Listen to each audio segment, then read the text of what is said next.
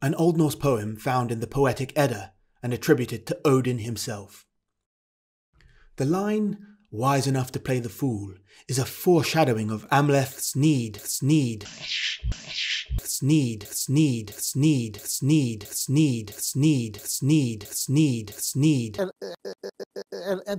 And the title of a few books called the Bible within the Bible. It's called the Bible within the Bible, the Old Testament and the Old Testament. Start asking. And like what our destiny is. Like I'm very, in many ways, I draw a lot from relationship towards the land. I'm into like psyops. I'm into psychic energies and storing them and harnessing them and then like blasting them like laser beams into the world. Resonances and networks. What exactly constituted Scripture to people about whom we read in Scripture?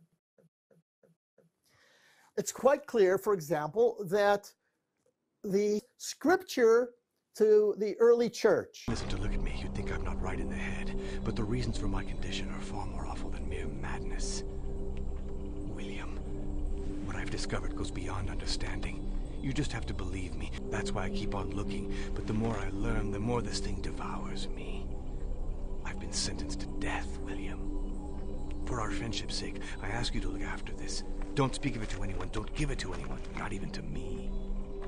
Especially if I ask for it.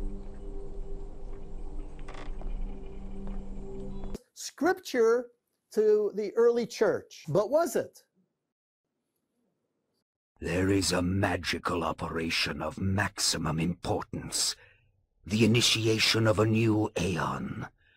When it becomes necessary to utter a word, the whole planet must be bathed in Amleth's need. Recht besehen, immer nur Söhne auf Söhne. Wobei ein zeugender Vater alten Stils nicht mehr dazwischen treten kann. Das klassische Patriarchat löst sich durch die Intervention des inkommensurablen Sohns und seines Apostels auf, um in eine beispiellos neue genealogische Ordnung überzugehen.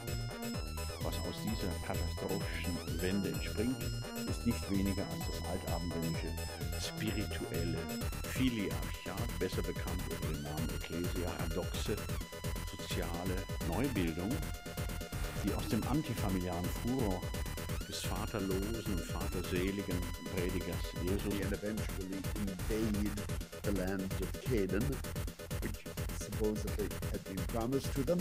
And this, in fact, has become maybe the most controversial episode in all of the Old Testament in recent years, because it's a paradigm for colonial conquest. I have been waiting for this moment, Adam. What? The cube? No! You have no right! It was meant for me!